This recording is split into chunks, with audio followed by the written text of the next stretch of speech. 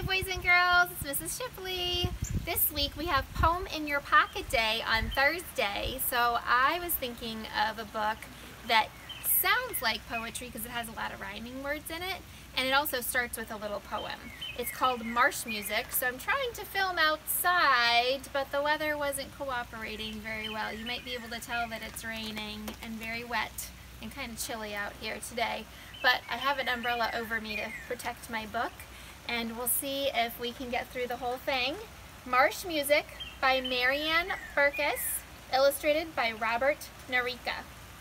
The poem at the beginning says, "Frogs do for the night what birds do for the day.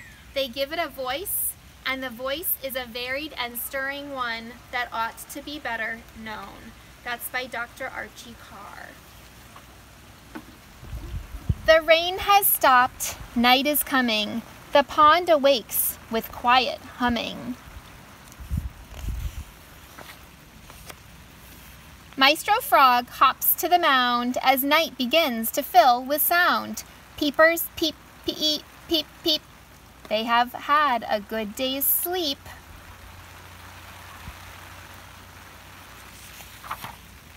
Chorus frogs are hard to see. Hear them chirping do, re, mi.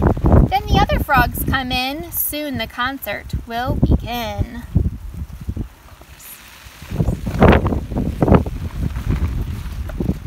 Fireflies light up the stage as the maestro turns the page. Maestro raises his baton. Now it's time to carry on. The woodwinds whistle along, sweet trill. The strings go twang, twang, twang. The horns beat loudly. Wah, wah, wah. Percussion snap and bang.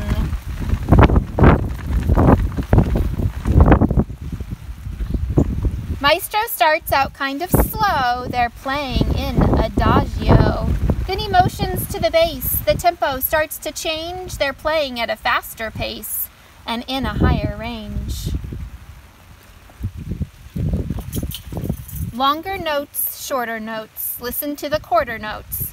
Wonk, wonk, wonk, wonk, wonk, wonk. 3/4 time.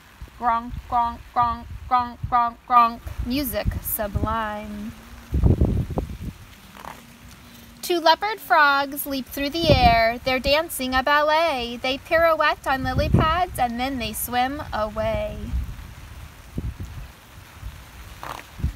A tree frog glides onto a frond as sounds keep rising from the pond.